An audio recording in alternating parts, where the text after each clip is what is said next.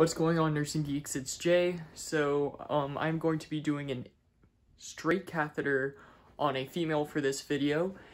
And just a disclaimer, as always, I am not a registered nurse. I'm just a nursing student who's going step by step through the checklist for this checkoff. So we're going to be doing a straight catheter, as I already stated.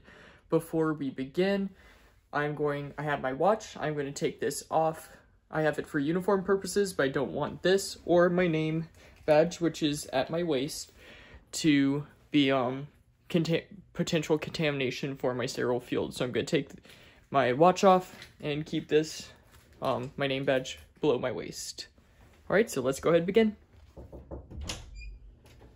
First thing I'm going to do is going to go ahead and verify my order and the need for urinary catheter.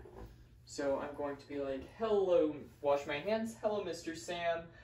I'm Jay. I am a nursing student from Mercy College of Ohio. Can you tell me your name and date of birth, please? All right.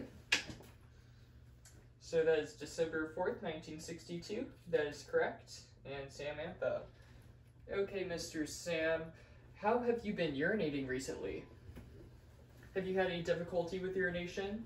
He does. I'm going to palpate for bladder distension. Do you have any pain or burning when you urinate? About how much do you urinate? Alright, and amount and the frequency. So how often do you use the restroom? Okay, not very well. Do you have any allergies to betadine or latex? Alright, so now I'm going to go ahead and get where are my wet wipes? Little wet wipe cups, little wet wipes in the cup. That didn't make any sense.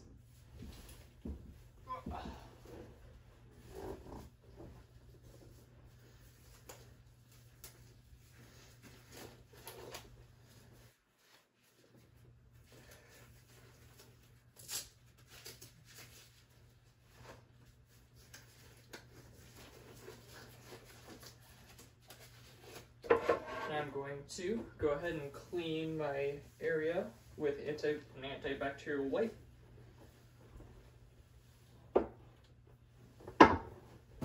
Take my gloves off. Wash my hands. Right, Mr. Sam, I'm going to go ahead, or Samantha, since you're female for this one, I'm going to go ahead and put you in the dorsal recumbent position. Now, before I do that, I'm going to raise the head of the bed, raise the bed to my working height. Get my side rails good, tables at a good height. Raise my side rail up on the other side of the bed.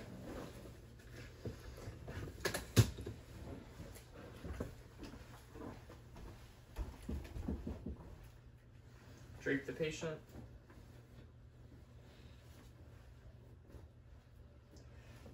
Since this is a female, the vagina would be down here, but I'm putting it up here because this is awkward. It's still not going to work, but we'll come to it when that happens. So I'm going to place her in the dorsal recumbent position. So it'd be like legs like that, so you just turn the torso out like that, and you brace it on the other side rail right there if we could. Right there. Now I'm going to provide pericare.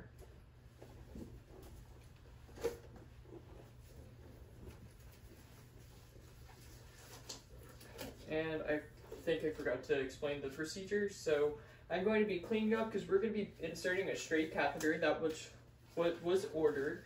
This is going to make sure that we can get a sterile urine sample, and it will relieve some of that bladder distension and the pain in your abdomen, alright?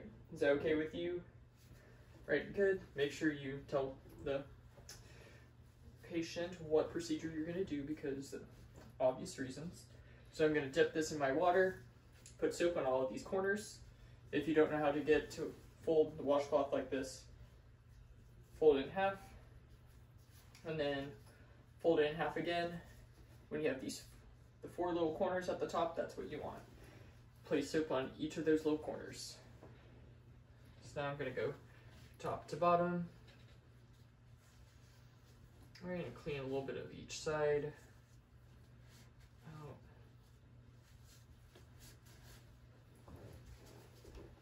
On the side. Now this is just going to be wet, and I'm going to rinse.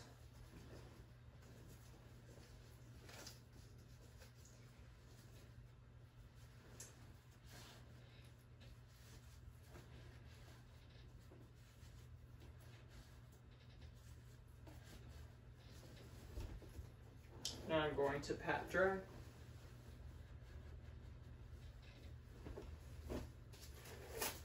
Take my gloves off, wash my hands, get this on out of the way. Set my little field right here. And now I'm going to go ahead, have my trash can here, table set up. First I'm going to open away from me. Reach in here, get my sterile gloves, drop. Sterile tray, here, edge. Only touching the edge, the outside edges. Woo, woo, woo.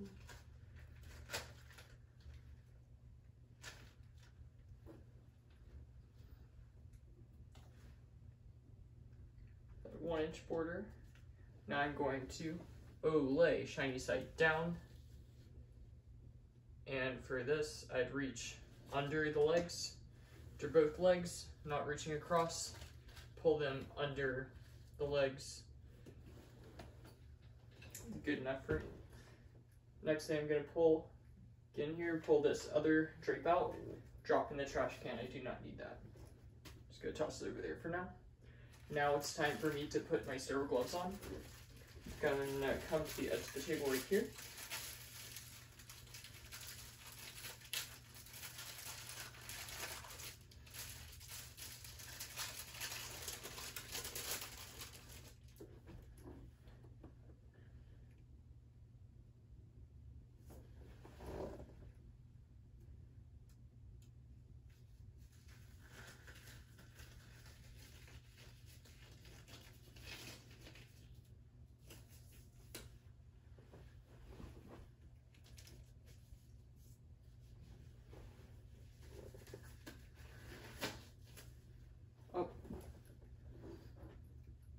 So I have a little bit more room over here. So this is sterile, and I want to keep this glove container sterile.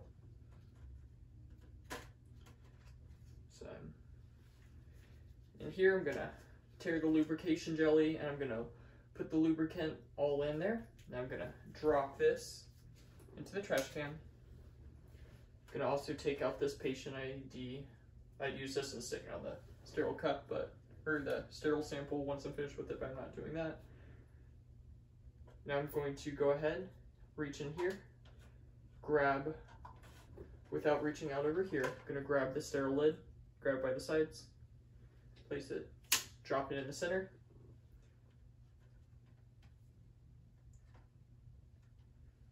Now I'm going to say that I'm going to open these swabs.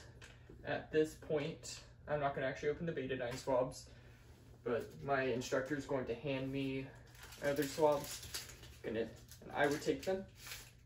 What I like to do is take them out, drop them in there, and drop the packaging in the trash can, so I don't have to worry about them. Then I like to go ahead and set up my boat right over here. I like this, have the specimen cupped more towards the back, and kind of have this kind of like curled up like here. Be very careful. Place it back in the tray, make sure it doesn't flop out. I'm being careful, I'd have a little bit more room, so I'd take my sterile cup and sterile field and put it over there a little bit.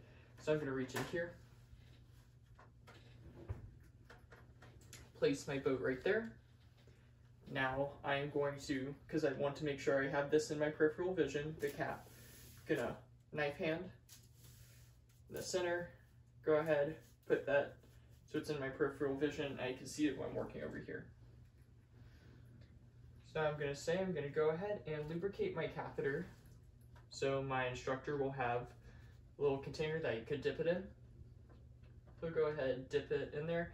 And since this is a female, I am going to lubricate 3 to 4 inches.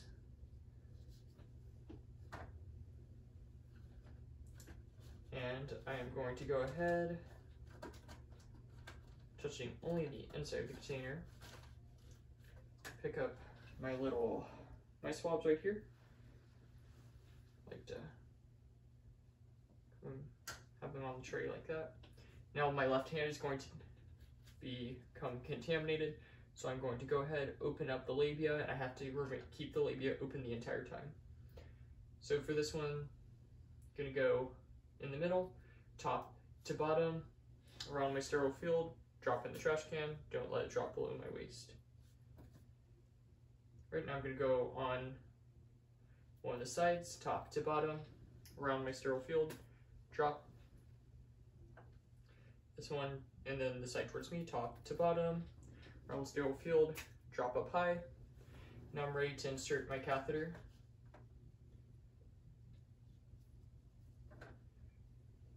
Alright, so then I'm going to find the hole. Then since this is a female, I will be inserting this catheter about 4 to 5 inches. It's really hard for this one, so there we go. Alright, so I insert 4 to 5 inches, starting to get urine. I'm holding the labia open this entire time. I don't have lubricant, so it's really hard to get in there. Now I'm pinching. I'm going to pinch off, then with my sterile hand, I can move the boat a little bit closer.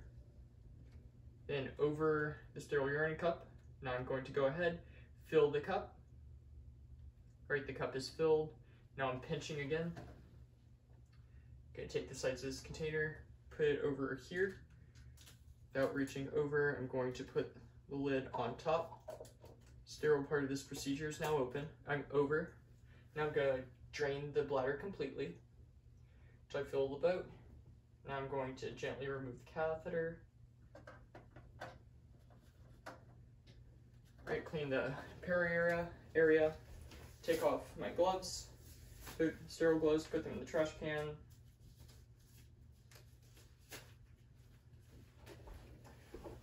Put on some clean gloves.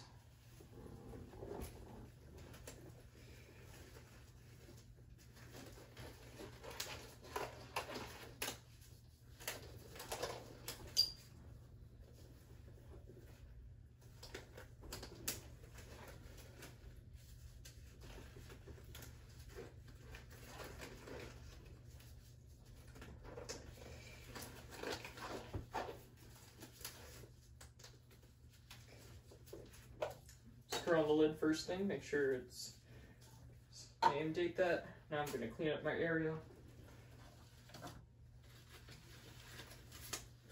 Throw all my supplies in the trash can.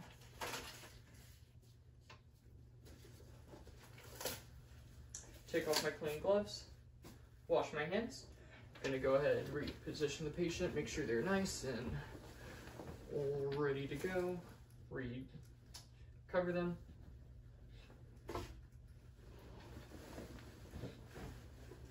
Lower the bed. Is there anything I can get you, Samantha, while I'm in here? Okay, lower the side rail that I raised. The top 2 side rails should be up. Alright, Samantha, there's nothing else I can get you. Your call lights are up here and up here. Please let me know if you need anything. Bed is low, locked. Gonna wash my hands, then I'm going to document the size and type of catheter, so the straight catheter and the size of the catheter, the 15 FR that I used. I am going to note the time of the procedure, color or odor of the urine, the amount of urine, and how the patient tolerated the procedure. So document that, and then skill is complete.